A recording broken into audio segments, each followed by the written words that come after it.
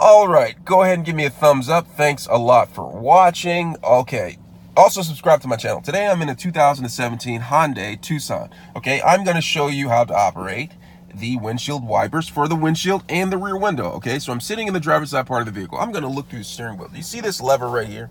This lever right here is how you control the windshield wipers, the windshield washer, a lot of stuff. Okay, so what I'm going to do to mist, say for instance you get a mist on your windshield, you just press this upwards for the mist and it will wipe it one time. All right, and it goes back to off.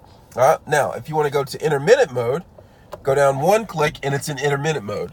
If you want to go to low, one more click and it goes to low, and to high, all the way down, it goes to high and the windshield wipers on high. Now to turn it back off, I just go back up to off and it is off. Now to control the rear window, I just take this right here and twist it low for low, and then that for high. As you can see, it's going on right back there. All right, so we've got that done, complete. Now we want to go to wash the windshield and the rear window with washer fluid.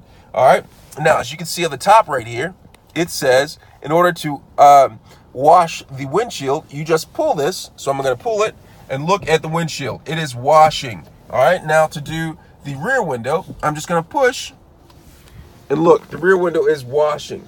Let me know if you have any questions. Thanks a lot for watching.